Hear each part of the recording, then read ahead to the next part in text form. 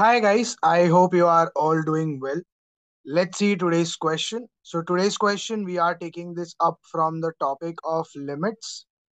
And if I talk about the question which is given to us here from this topic, the question tells us that if a function where r belongs to R, it's given by a function that says f of x is equal to x plus 1, then the question is asking us to figure out the value of limit n tends to infinity 1 over n, and in the bracket we have been given f of 0, f of 5 over n, f of 10 over n, f of 15 over n, and so on till f of 5 into n minus 1 divided by n.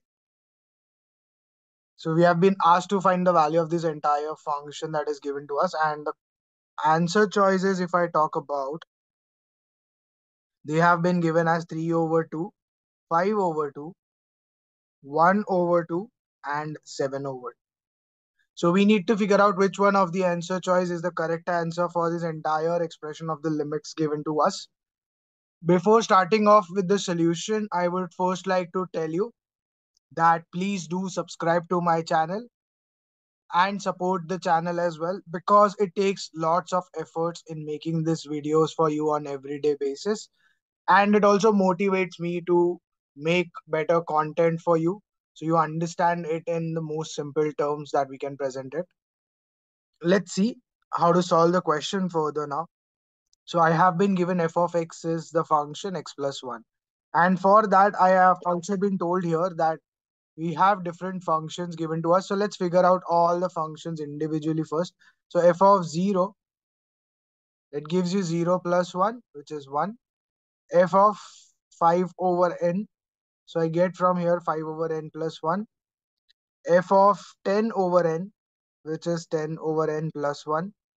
Then likewise we have the last function as f of 5 times n minus 1 divided by n, which is nothing but same 5 into n minus 1 divided by n plus 1. So we have all of these functions with us. Now once I have all of these functions with us, I will just add them first. Then we'll put it in this expression. So let's first add all the functions. So if I add all the functions, f of 0 plus f of 5 over n plus f of 10 over n, likewise till f of 5 times n minus 1 divided by n. So this gives you basically 1 plus this is 5 over n plus 1, 10 over n plus 1, and likewise still this gives you 5 into n minus 1 divided by n plus 1. So we have all of these functions added. If I see here, basically what is happening is you are adding this 1 in every term, and basically we have here last term as given to us n minus 1, which starts from the multiple of 5 times 1. So this are your n minus 1 terms, and this is your 1 term. So basically you have n terms in total. So this 1 which is getting added, that's getting added n times. And apart from that, if I see from the second term onwards, we have this expression or the ratios that are given to us, which is 5 over n, 10 over n, 15 over n, and so on till 5 times n minus 1 over n. So once I have this, if I try to convert this also, 1 is added n times, that's basically n, plus here if I see, I have 5 over n, 10 I can write as 2 times 5 over n, then you have 3 times 5 over n, and so on till n minus 1 times 5 over n. So once I have this expression, I have n already, and the second part of this expression, if I see, from there I can take out 5 over x in common. So you are left with 1 plus 2 plus 3 till n minus 1. Now once you have n minus 1 terms added, let's see what I get. So n plus 5 over n into 1 plus 2 plus 3 plus 4 plus 5 plus till n. We know that whenever you have this natural numbers added, so n natural numbers, when I'm adding it, it gives you n into n plus 1 divided by 2. Now here in this expression, instead of adding n terms, you are adding n minus 1 terms. So I'll replace all the n's by n minus 1. So your sum becomes n minus 1 into n minus 1 and plus 1. So that basically makes it n only divided by 2. So this n and this n gets cancelled. You are just left with n plus 5 over 2 into n minus 1.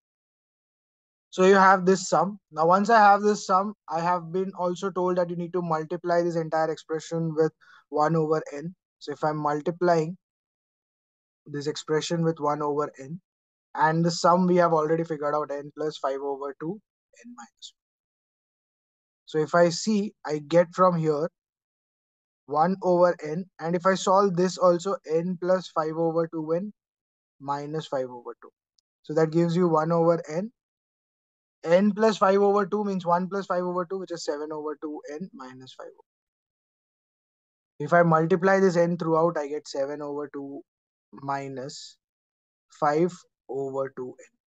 So I have this entire expression. Now the question further, we have to just apply the limit. So if I see, the question was telling limit n tends to infinity, 1 over n, f of 0, f of 5 over n, f of 10 over n.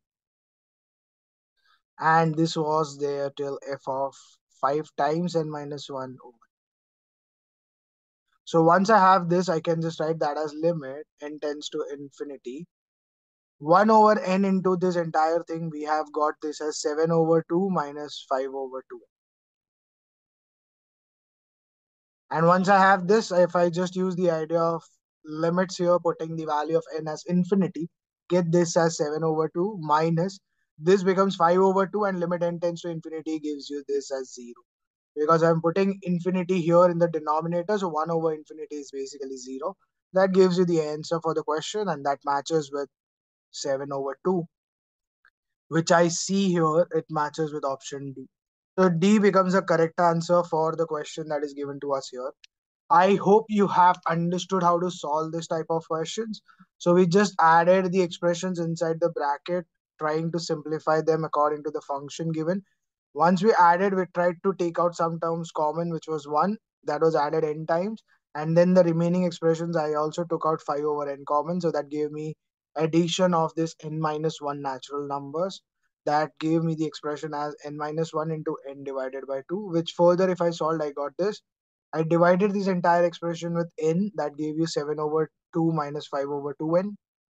And then I just applied the limits, that gave me the answer as 7 over 2, which basically matches with option D. So D becomes the correct answer for the question here that is given to us.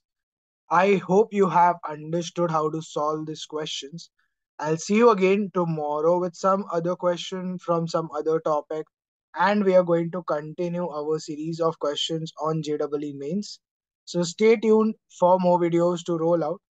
Also, if you're enjoying these videos that we are doing on everyday basis, please do like the videos as well, and do subscribe to my channel, and share these videos with your friends also who are involved in the preparation of questions on JEE, so they can also take the benefit from these questions which we are solving on everyday basis.